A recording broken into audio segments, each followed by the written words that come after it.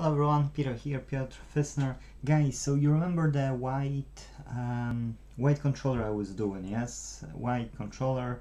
I don't remember if this was the 629 or this one. Or the 3930, that will be probably that one. But anyways, it's irrelevant because I got two similar controllers. So there was an issue with the analog one, yes, drifting. I've replaced it with a new one. Okay, there was a problem with something else, and I don't remember the second issue. I fixed it. Okay. Oh, with a sync button. Yes. So with a sync button, I fixed it. Okay. So now you would say, you know, happy days. Customer is happy. I gave it for a test to the customer, and well, it turns out that the issue is resolved for real, but it turns out that there is an additional issue, okay, which I don't know why I haven't noticed. I don't know, to be true, I've got no idea why, but it was. So the trigger on the left hand side was triggering okay when I was giving it to customer, but sometimes it was making, not this one, it was, oh, here you see it just going, you can lift it up because it's broken. So I've replaced it. Yes, I've replaced it. The whole chassis I gave to the customer, including the buttons, the magnets, including the cables. Yes, that's all in. So I gave it to the customer, and I said, you know, like before giving it, yes, I will just give it a shot. Yes, before giving. Yes, so I you know, I was happy that they've replaced all this yesterday, and I was really happy, super happy. Yes, okay, fine. I've assembled everything, you know, I've put everything. I'll show you like here. Yes, and I went on a test, and in the test, guess what? Another issue. So, and another issue is, I'll show you here, and let's switch to the scope. You see this component, it's a Hall effect, Hall as a H-A-L-L, yes, Hall effect sensor. This is an SMD component, yes, surface mounted component, and this is a thing which, you know, when you've got a power coming in, then what's happening, when you measure on the second side, when you take closer magnet to it, like you've got in the trigger, it will change the voltage. So on the other side was fine, yes, the voltage was dropping and it was okay, yes, whereas on this faulty one, on this particular which one I'm showing you, this one, turns out that the problem exists, but not on this one which you see, but on this which I've got here on the desk. So I need to test one of those which I have here, spare ones, like this one. I need to test, and if the test will be fine, then I'll let's desolder it, yes, and I'll give the good Hall sensor to the customer. I didn't want to show this video, it's a short video, but I did want to show you this video because sometimes you see that the trigger is not working, so that can be the culprit for this, yes. So you've got something to blame, that's this component. And on one of those two pins at the bottom, you will have let me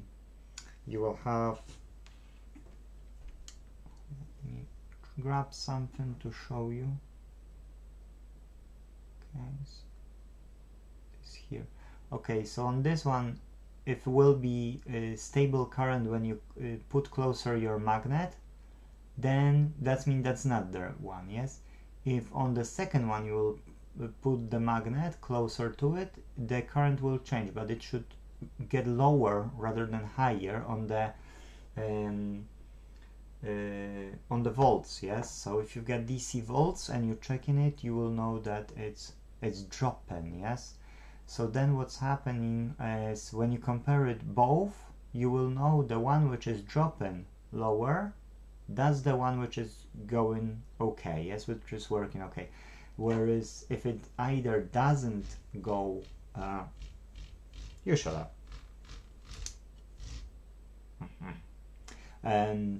If it's either not dropping or it's raising, then that's the culprit. Yes. So that's what I wanted to show you. I won't go through the all recording of it, because that's just soldering one single component. So you know, no big deal. And especially that I've got open everything. Unfortunate is that I thought I've got a one fault and second, yes, because we knew about the analog, yes, joystick. Okay, that's no problem. Then I knew about the connection, yes, sensor, the sync button. Okay, fix that. That one was fixed. Then the chassis broken, yes. So you've seen on the video where I recorded with 3DS, the 3DS which had a new charging port, yes, because we can't get the old version Nintendo 3DS charging ports nowadays. One guy was selling for £34, I think, on eBay. Nuts. So yeah, I won't be paying £34. So I've decided, okay, no problem, I will just, you know, like I will put the new 3DS port that's quite similar. I was trying to grind it, but it was too difficult, so I took my soldering iron, I wiped as much as I could. It's still, you know, popping out a bit, but unfortunately, you know, it's not perfect. Yes, so I've said to the customer, I'll keep looking, and it's fully functional, you can use it, or your kids can use it, but unfortunately, you know, it is what it is. But anyway, going back to the stuff here, so the plan is I'll use my other boards, like you see here, the one under the microscope. I will check which whole sensor is working fine, and I'll remove it, yes, with my stuff here, and then I will remove this culprit here on the white controller, wireless controller, and then I'll replace it with this good working one. Yes, unfortunately that's the case, you know, we can't cure it all. Sometimes there are 4 faults which is beyond the repair cost. That's why I'm saying, guys, if we can subscribe, I can use these funds to buy more faulty stuff and have these faulty stuff, you know, this faulty stuff here as my buffer, because I know I can deliver the work, yes. Whereas I know if I won't have spares, which we sometimes can't buy, or we have to wait from China to arrive, then it's a bit, you know, unfair with you. So that's why I said, if we can subscribe, I can use these funds to not only do the work, but I can as well buy this stuff. Yes, so yeah, if we will have more of those spares, then those unfixable things will be possible to fix. Yes, will be still affordable to fix, and that's it, guys. That's it. So you see, it's worth to subscribe to the monthly membership of £10 with Book Repair Online .co.uk with our link, you know, the Fisner IT link, and then save up in your e-wallet every month £10. When the Inteteam will launch, you will have proper e-wallet as well over there, and you will be helping with Right to Repair. So yeah, exactly, that's what it is, you know.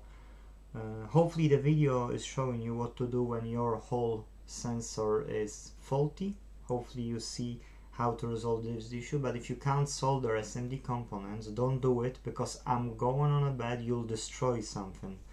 So if you want to avoid trouble and don't damage something, if you never soldered SMD components, either try on some faulty electronics, you know, which you can afford to lose, or open everything and bring to me, let's say, and I can just make the soldering for you, yes?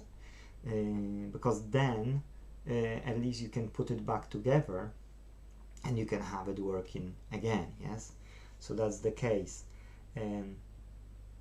What else? Well, that's it. If you can, please like, please subscribe, and see you in the next video. Bye bye.